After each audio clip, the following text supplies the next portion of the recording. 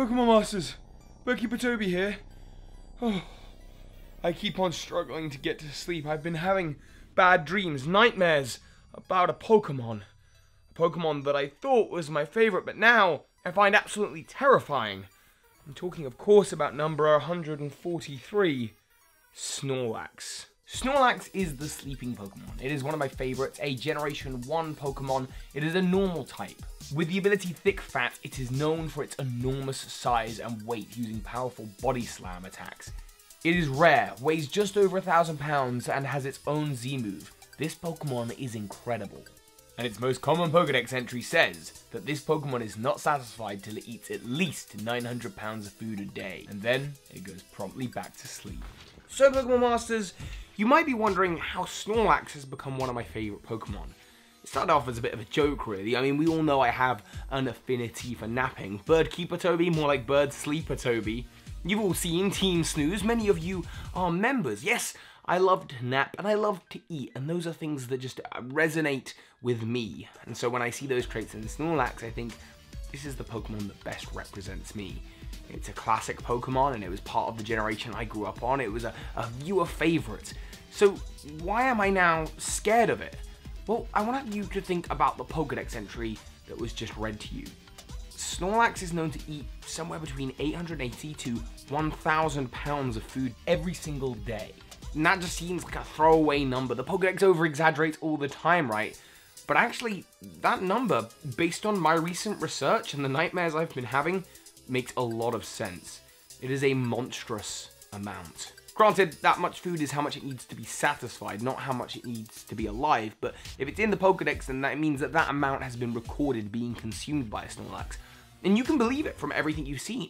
And while mostly we see domesticated Snorlax eating fruit, it is possible that Snorlax eat other Pokemon. The problem there is just how many other Pokemon Snorlax would have to eat. Just have a little look at the graph I have made measuring the pounds weight of Pokemon. Yes, it could eat a Steelix once a day. Of course, that's the same as eating 2 Tyrannitars or 4 Kangaskhans, 8 Hippopotases or 16 Azumarils, 32 Gumshoos or 64 Bulbasaur. Can you imagine it, eating 64 Bulbasaur a day? That's the same as 126 Torchics in weight, 256 Togepis, 512 Joltix, or 1,024 Miniorcores. Every day. And even if it's just eating fruit, which I doubt, the world's heaviest fruit is 70 pounds, so it'd still need to eat quite a few of those every single day. Now you're probably wondering, but Toby, why? Why are you so scared of Snorlax? You already knew that it ate loads, right? Well, go back to what I was talking about before, Snorlax eating Pokemon. There aren't a lot of Pokemon that match that kind of weight, 800 to 1,000 pounds. And Snorlax is likely not a vegetarian. This is because it's based off of a bear, and bears are carnivores. And this is where I start drawing strings together, because Snorlax is a pretty rare Pokemon. It's said that when you battle it in the city, it returns to the mountains where it actually lives. That's what happens if you don't catch it. And sure, domesticated Snorlaxes are going to be eating a lot less, because their trainers don't have access to that kind of food source. After all, consider that there's about 1,230 calories in a 1 pound steak, and a human's daily recommended allowance is somewhere around about 2,000 calories. If you do the maths, you're looking at Snorlax eating a day to be satisfied over 1,842,000 calories. That is a lot per day. 540 times our recommended daily allowance, and this is why I'm so scared, because Pokemon Masters, there is only one food source, one thing in the world of Pokemon that Snorlax is going to be able to eat each day to get that kind of calorie intake, to eat that many pounds and be satisfied. And that, Pokemon Masters, is other Snorlaxes.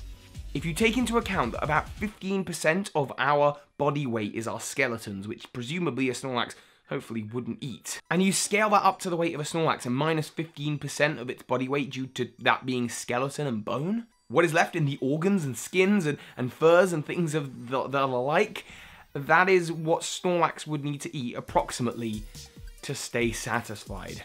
The horrifying truth about Snorlax, and the reason it's so rare in the world of Pokemon, only appearing 1 or 2 per region, is because in order to survive up in the mountains, Snorlax are eating themselves.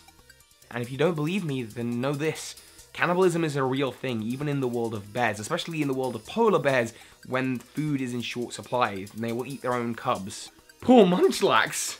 And all my research has led me to believe that the only reason they put that information in the Pokedex and have that information match the weight of Snorlax is it's letting us know that Snorlax are cannibals.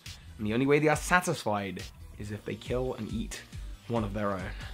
Either that or I'm just overthinking it because of a lack of sleep. I should probably try and get some Z's. You know what I'm talking about, Team Snooze. Anyway, I should definitely try and catch some sleep. Soar high, Pokemon. Ah! Soar high, Pokemon Masters. A special thank you to the people who support this channel on Patreon. There is a lot going on behind the scenes, and the patrons are the people who add an extra level of stability to the channel, allow me to keep on making videos like this, allow for occasional days where there are multiple uploads. You and I really do have the Patreons to thank for that, so thank you patrons, and thank you to the big patrons of this month. Joseph Schofield, Immortal Absol, and Nicholas O202. Thank you.